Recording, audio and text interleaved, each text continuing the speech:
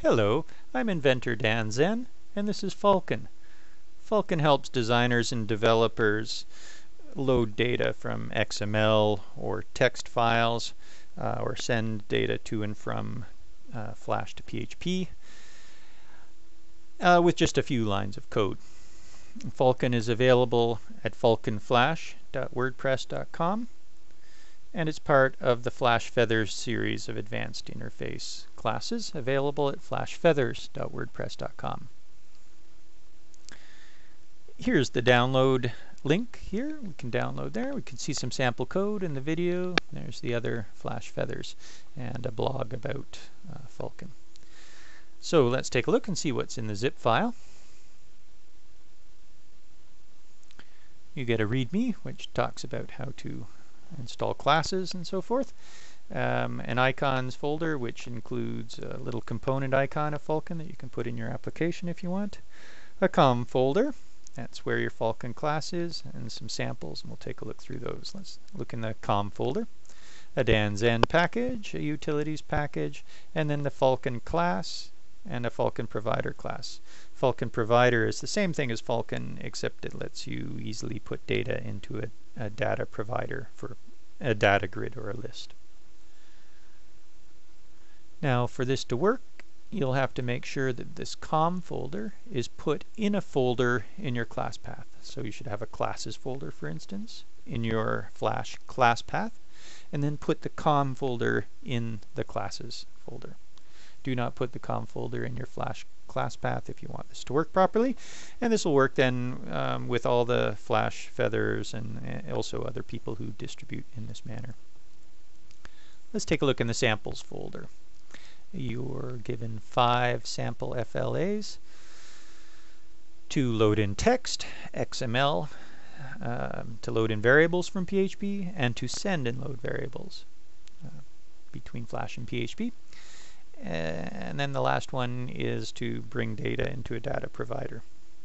The document classes for those are available here, and we're going to look through those.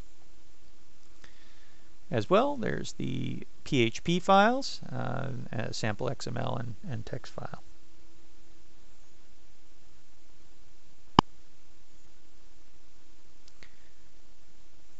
So here's what it looks like in Flash. Let's take a look at the Falcon file itself first. You don't need to do anything in here. This is the code that we did that means that you don't have to do it. There's the documentation. It talks a bit about how to install the class. Here are the Flash classes that you might have to use if you weren't using Falcon. And sometimes these are hard for designers and even a pain for developers. URL loader, data format, etc. There's a fair number of them. And you have to make URL variables, URL requests, URL loaders, etc. And Falcon does this all in one class, so it's a wrapper to these various classes. Let's see how it works. Here's a text example where we're going to load in some text. Control Enter, and there is some text from a text file. Now the code for that is same sort of information there. We import our Falcon class. In the constructor, we make a new Falcon object. My Falcon of data type Falcon is equal to our new Falcon object. We pass in the text file and the fact that it's text data that we're reading. Then on that Falcon object, we add an event listener, event.complete, and we get data. So that calls the getData function down here when the text is loaded into Falcon. Down here we can ask for an error or check for an error first if we want, and then if we don't have an error, we take e.target.data. E.target in this case is the Falcon object, since Falcon triggered the event. So that's the same as saying my Falcon, which you can do as well if you want. So my Falcon.data, my Falcon has a data property that holds the data from the text file. And we put that data into the text field's text property. So my text.text is equal to my Falcon.data. once again, we import our Falcon. We make a new Falcon object passing it our text file. We add a listener that when that data is there, we put the data that's in Falcon into the text file.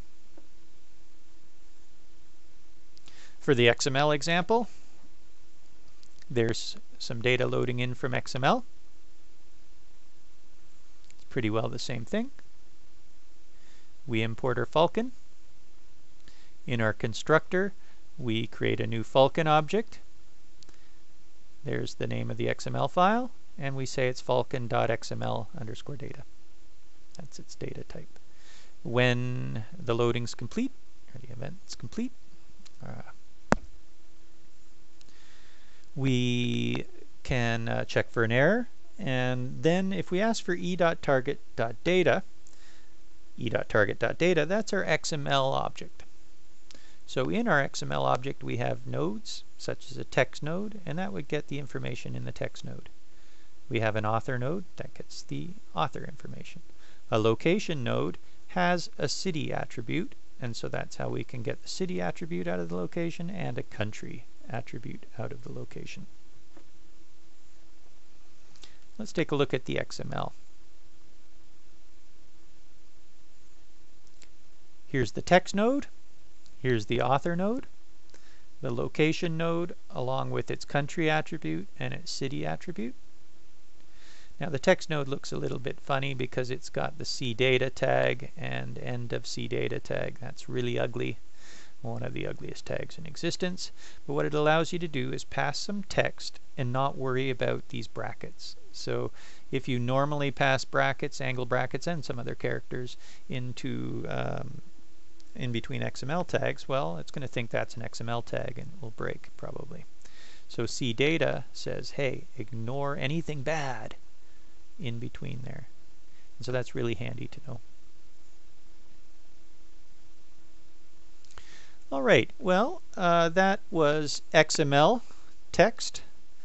What we're going to do next in the next video is we'll take a look at bringing in variables and from PHP and also the data provider.